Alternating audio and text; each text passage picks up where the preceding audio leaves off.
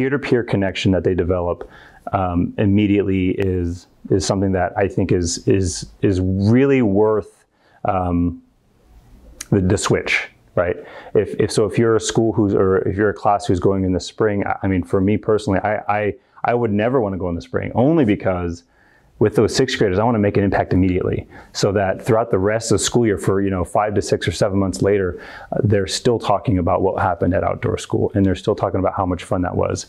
And so I think that in allowing them to go to that program early in the year is just going to benefit them even more. Across the state, teachers are talking about the benefits of fall outdoor school. A Polk County 5th grade teacher says, "This was such a valuable experience for our students and provided an amazing opportunity for students to bond and build a strong community as they embarked upon the rest of the school year as a community." In Washington County, a 6th grade teacher says, "Our primary goal for going to outdoor school in the fall was to help students connect, communicate, and make new friends. Everything else came secondary to this goal." Many students reported that this was accomplished for them. Clearly, fall outdoor school offers a unique opportunity for students to bond and build community with their classmates. But those aren't the only benefits. When students attend outdoor school in the fall, they bring their enthusiasm and excitement for learning back into the classroom, where teachers have many months to take advantage of the momentum. Plus, teachers and students have an opportunity to see different sides of each other while there is still plenty of time to build deeper relationships.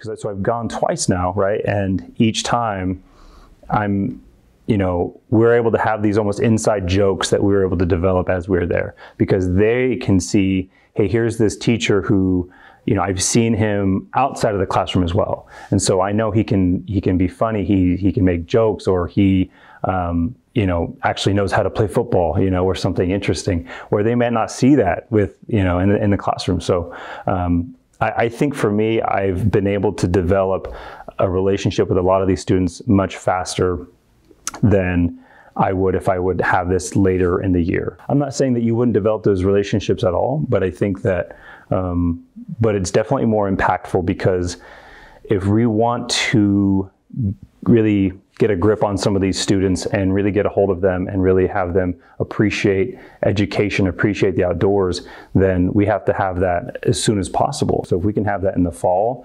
then it's just going to, for the most part, in that way, it's going to be smooth sailing in terms of behavioral, in terms of how you teach and the curriculum that you're teaching. So, it truly is impactful, and I feel like that's the best choice for our school, and I think that it's benefited the students, immensely. So, for many schools, attending outdoor school in the fall offers amazing benefits related to student engagement and relationships.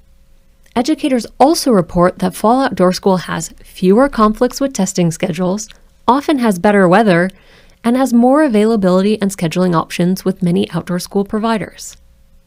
Each year, school districts submit a single funding application for the entire school year.